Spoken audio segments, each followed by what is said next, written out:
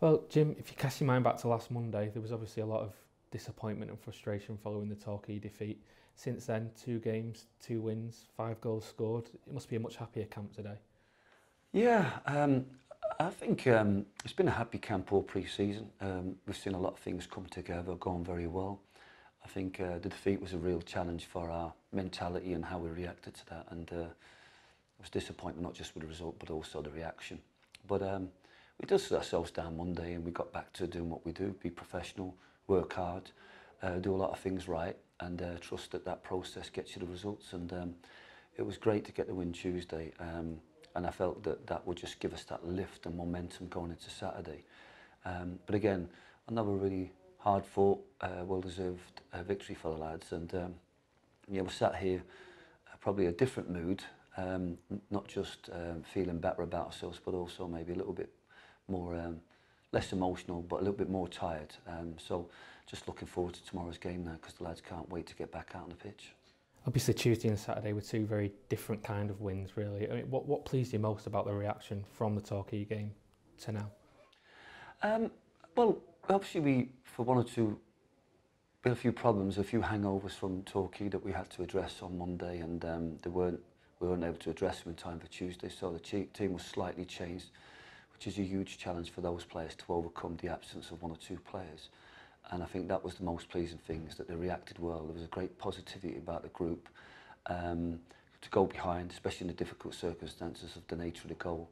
The lads showed not only great character, but a real turning the emotion around and using it a positive way, which was fantastic. And I think that stood them in good stead going into the end of the week, where, again, slightly different environment, you know, 0-0, a little bit of frustration, a little bit of angst about how we're going to get the goal. And I think the lads summed up at half-time: just keep working hard, keep asking the same questions, and ultimately the cracks appeared, and we were able to exploit them, and it was a great win in the end. And we're kind of feeling lots of positive emotion at the end of this week, but again, we're also, last week's gone now, those points are in the bag, we're sat at the table, we want to be finished higher, and we've got a massive week ahead with 2 really tough away games.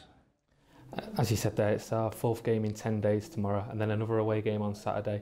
Can we start to expect a bit more rotation amongst the team to deal with the gruelling schedule? I think we've already seen that. A few people have picked up on my comments about fatigue in the group. I don't care what level you play at, whether you're international, Premier League, or even an amateur, to ask people to play at their best, especially really well-trained athletes that can play at a high level, to ask them to play at their best continually, Saturday, Tuesday, is a tough ask. We've seen with other teams that they're having injuries. You know, I mentioned Dover's, both games, 3 games, they've had to withdraw players with injuries. We've made sure that our pre-season, we've got everybody durable, but part of that strategy has been the management of players during the game. We didn't need to make a huge change on Saturday. Maybe one enforced change with the absence of Corey and the welcoming back of Liam. But there was a bigger gap between Tuesday and Saturday. But I think going into next Tuesday now, we've got a couple of injuries, a couple of bangs, a couple of players who are feeling the stress. So we have to be careful, because the resting and the rotation might just help get the best out of those fresher players, or give those players that have been overworked an opportunity to take a step back and re-energise themselves for the other games. But yeah, nobody wants to come out, but we do have to be very balanced in our judgment. But we'll definitely have a few changes come Tuesday night, and I'm very fortunate that whether those changes be from the start of games or whether those be the changes during the game, they're working for us at the moment. I was just about to say, it probably helps when you keep making substitutions that are coming on and making such game-changing differences, like Adam Thomas on Tuesday and Alex Reid on Saturday. Is he in contention to start now on Tuesday?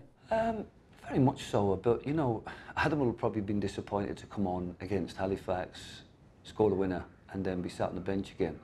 So I think it's all in the context of the game. But even before the Torquay game, we've seen Niall Bell come off the bench and score the winning goals in the last 2 tough pre-season games. And that isn't always about their quality, but sometimes that's just the nature of the game, where the fatigue element's kicking in, the opposition are more tired, the game's opened up a little bit, they're less intense in the way they defend, and it's a greater opportunity for those players. So it's not per se that they're better players on the bench than the ones that are playing, but the lads who are doing 45, 60 minutes of working the opposition and, if you like, softening them up or making the game a little bit more open, the others are benefiting at the moment. But yeah, obviously Adam and Alex are in contention. We've set out a team today that includes a couple of changes, and I think it's well balanced. It gives us a little bit of the solidity, the core, but also gives us the little bit of extra energy and life that I think we'll need to just make sure that we keep Wealdstone pegged back in our own half and give ourselves an opportunity to win the game. One of the benefits of bringing Alex on Saturday was it seems to open up a lot more space for John Rooney in that number 10 role. Obviously got himself a couple of goals. You moved him there at half-time at Torquay and he stayed there ever since. How do you think he's adapting to that role further forward? It's a difficult one for John because I think John wants to be involved in a sort of a more universal free. I think he wants to be in a team. You know, at Barrow he was kind of, you know, he wasn't a 10, and I think he doesn't want to be a 10. He wants to be an 8 that can pop up in a 10 position. But in our pre-season games we found that as we changed shape and he was used more as a 10, especially when the game opens up, that was when he was getting his opportunities. Could have scored late on against York, scored late on against Guiseley. You know, and he's there creating and helping with the final goals. And I think we've seen that on Saturday. But we've got to take it into its context that it's a crowded, you know, I've said this, that teams have been coming and playing, say, 3-4-1-2.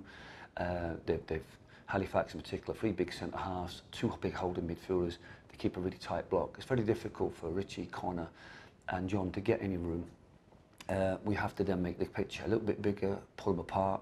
Sometimes it's stretching them, making a back free drop off. Sometimes it's pulling the midfielders up. Sometimes it's playing with width, so you pull them apart. I think Alex Reid's introduction stretched the game more for us. I think them changing, taking off a holding midfield and playing attacking midfield meant there was another little gap there. And I think the longer the game went on, the more you could sense there was gaps and opportunities to exploit, especially when a team opens up to chase a game.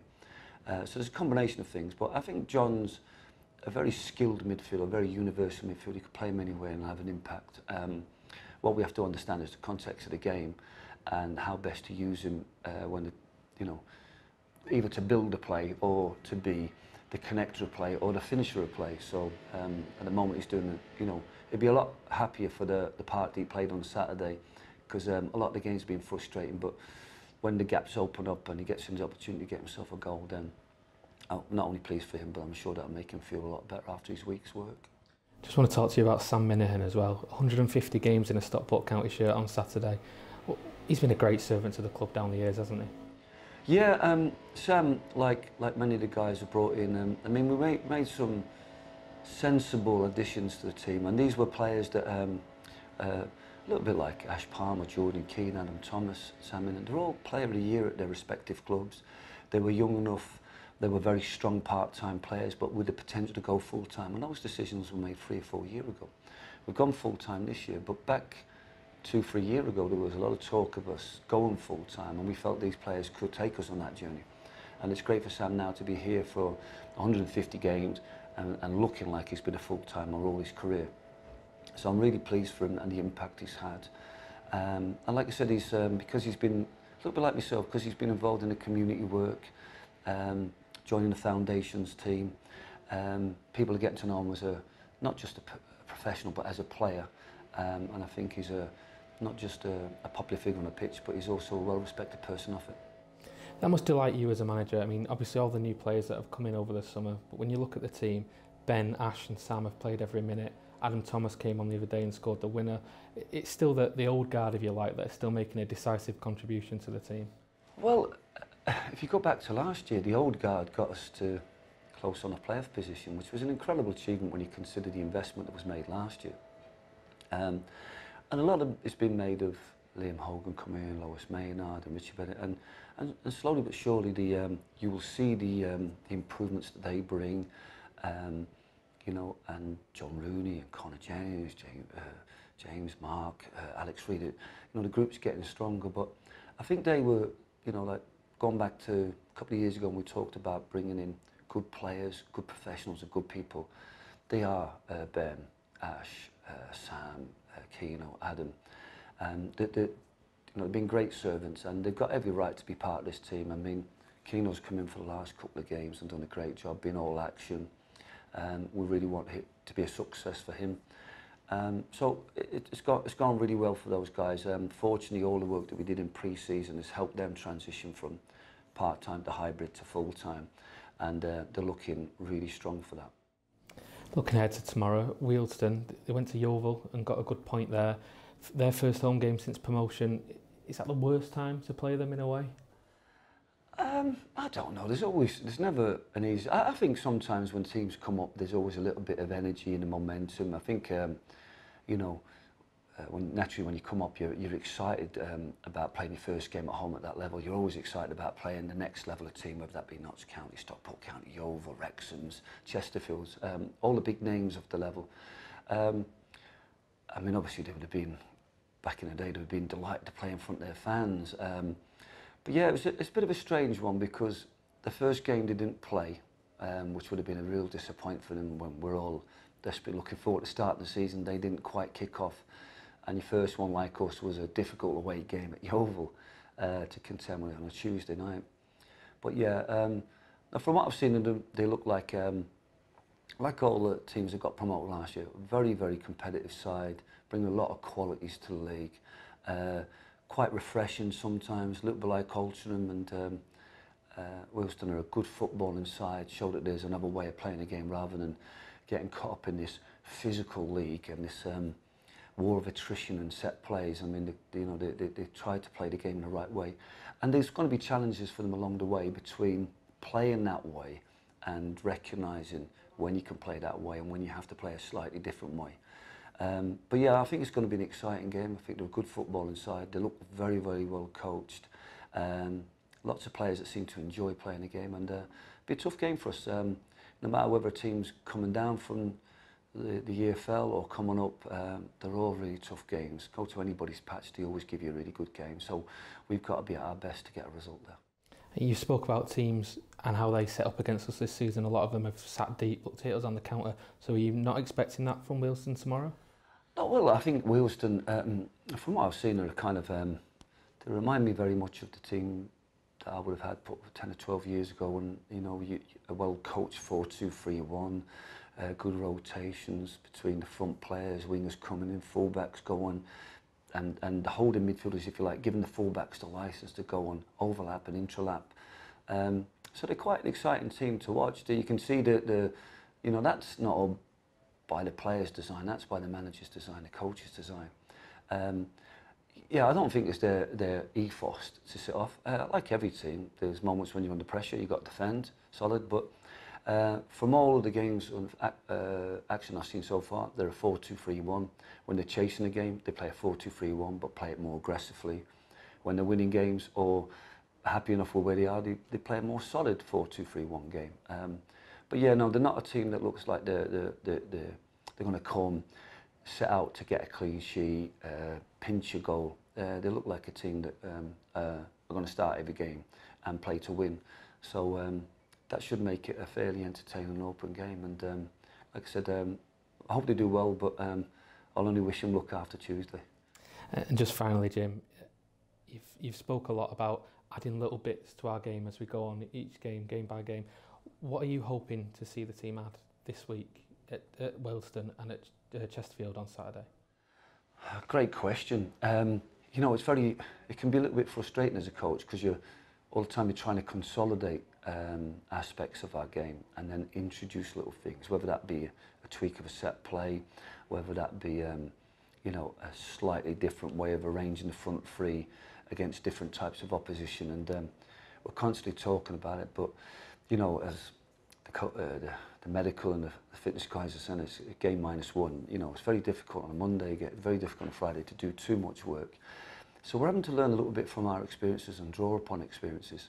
I think what we added on Tuesday and Saturday, Tuesday we clearly added the potential to use the +1 to break out from the back, and we've seen that far more dramatically than the previous game. I think on Saturday we have to realise that maybe using the power and the presence of Richie Bennett and Alex Reid was the way to unlock them, and that proved the case. So I think our players are learning to be multi-skilled. We're not one way, we have to be able to be flexible. And if there was anything that I'd like to encourage them over this week and the next couple of games is to take more ownership of recognising what works. You know, whether it's short throw-ins or long throw-ins, whether to take short corners, long corners, whether to take goal kicks short or long. And then them to recognise the principles of when and where, and to recognise whether that actually hurts the opposition, because ultimately you want to play effective football. So I think we're seeing improvements week in, week out as the team comes together, but we're also seeing individuals adding qualities, and I just want to see them taking a little bit more responsibility on the pitch, a little bit more ownership for their organisation and their impetus and ruthlessness to make things happen. If they do that, I'll have to do less shouting from the sideline, I think. Well, Jim, good luck for Tuesday. Thanks for your time. Thanks so much.